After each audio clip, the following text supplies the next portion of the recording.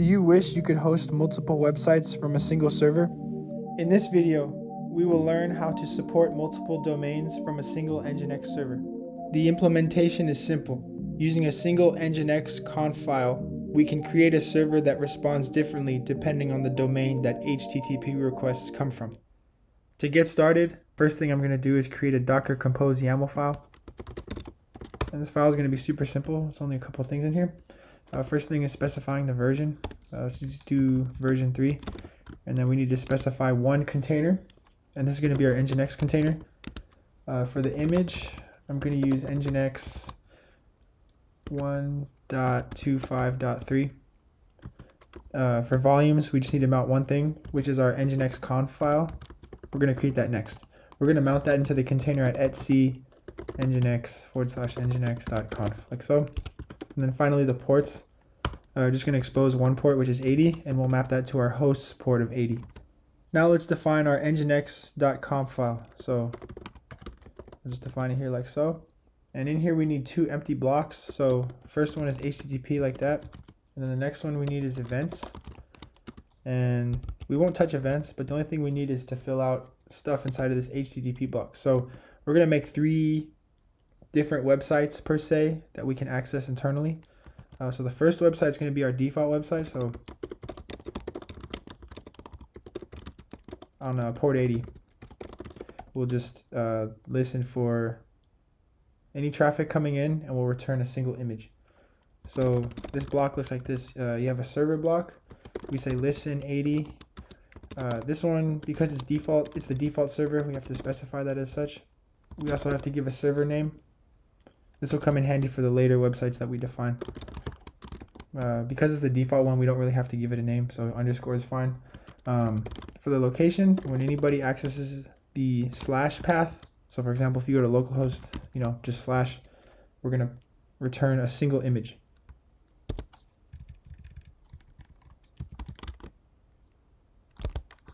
So the image I'm going to return, you'll see it in a minute, is like so. The next website we're going to define, we just use another server block like so, except we're going to change things around a little bit. So this is no longer the default server, however, it still listens on port 80. The server name will hard code it to a URL or domain name, if you will, that we can only access locally. So for example, if I go to get.hello in the browser, it'll take me to the server. The image we're going to put here, I just put a different image. You can put whatever you want. Obviously, you don't have to copy this line by line. I'm just doing proxy pass and then some random URL as an example. So the comment here is an exact match for get.hello. So if you go to http://get.hello. Finally, we'll define one more website to listen on another domain. And this time the server will be a wildcard. So anything that ends in .local or anything that starts with test. So test dot whatever. So what I mean by this is this server will return some image for anything ending in .local or beginning with test dot. So like test.com, test.org. And the image that I want to use in this case, I'll update it right here for line 8. So now your nginx.conf file should look something like this. In order to reach these websites locally under their domains, we need to modify a file. If you're on Mac or Linux, you just modify the etc hosts file. So just go in the terminal. I'm going to open it in Vim. You can use whatever text editor you like. Make sure you're running it with sudo. So sudo vim etc hosts, like so. And we're going to add new entries for the IP address 127.0.0.1. So I'm just going to copy that entry. I'll put it back, obviously. I don't want to mess with it. And then we're going to paste it a couple times. So what domains do we want to define here? The first one will be something for line 3 here, something ending in .local. So for example, we can just do learning.local as that entry. So this, by entering this in your browser, under the hood, your browser will go to 127.0.0.1. The next website I'll define is for this case. I'll do test.tutorial. And then finally, let's scroll down a little bit.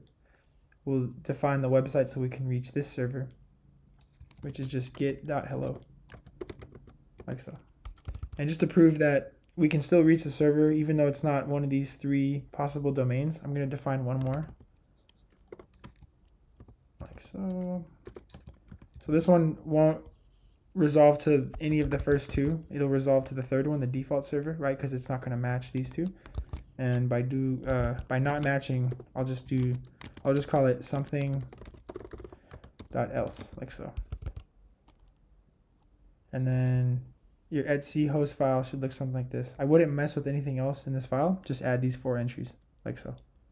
So now I'll save and quit with :wq. You can make sure that the changes are there by just doing cat etc hosts, like so. You can see it's there. We're all good.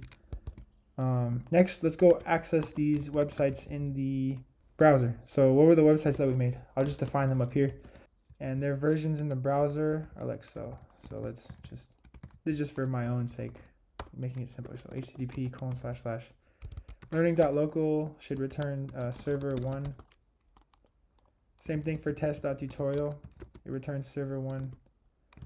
Get.hello should return server 2. And then something.else should return server 3, which is this default server. And then we can also test it out with localhost, like so. And let's verify the browser behaves as such. So first, let's open up learning.local in the browser. Paste it. And this is the image that we get from the first server. And if you don't believe me, I'll open this right now in a new tab. As you can see, this is the .twitter.img.com. We get that. Learning.local returns this.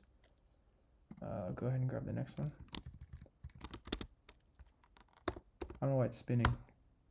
Maybe if I reload again. Yeah, it's fine. Test.tutorial also returns the same image as learning.local. How about get.hello? Let's check. This one returns a different image, as you can see. It's technically the same server. Nginx is smart enough to differentiate the 2 domains, or the 3 domains that we asked it. And then now let's ask for something.else. We should get the default image, which is just this. That makes sense. Also, if we go to localhost, let's check. In a new tab, localhost, we also get the default image. And this also works for another case here, which is the hard-coded IP address, 127.0.0.1. That should also return server 3. Let's go ahead and check. There you go. And there you have it. Handling multiple domains with a single Nginx server.